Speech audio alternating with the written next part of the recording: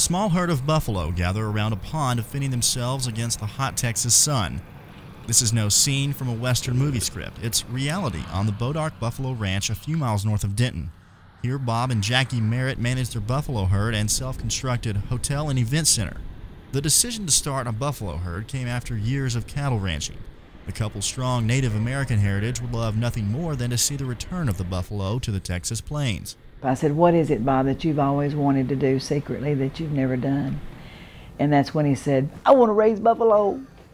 And I'm thinking, we better get a fence around this place pretty quick then, hadn't we?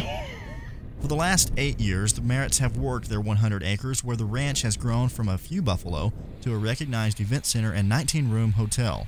The center is host to more than 200 weddings per year and hundreds of other gatherings scattered in. The Merritts give new meaning to agritourism. We love for people to come and just enjoy the land, and they do. There's such peace when you come through the gates. You feel the peace.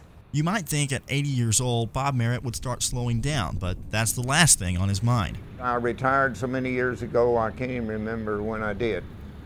But I feel like that if I would quit working and quit raising buffalo or quit doing something, that I wouldn't last. Even in a drought, what they're doing seems to work well as they can't keep up with the demand for their #1 product, buffalo meat. The meat is sold on site, and Jackie says the trend is growing. When we first started, people kind of thought we were way far out there, and really, I guess we were. To start it at our age, the interest has grown, and it's steadily growing, and there are more people interested in raising buffalo. Certainly more people interested in eating it. The work is hard but fulfilling, and the Merritts wouldn't have it any other way.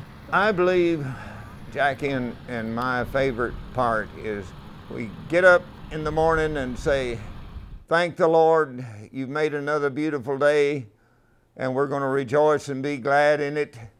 And then we go out and look at our buffalo, and we get ready for our events, and we are busy, busy.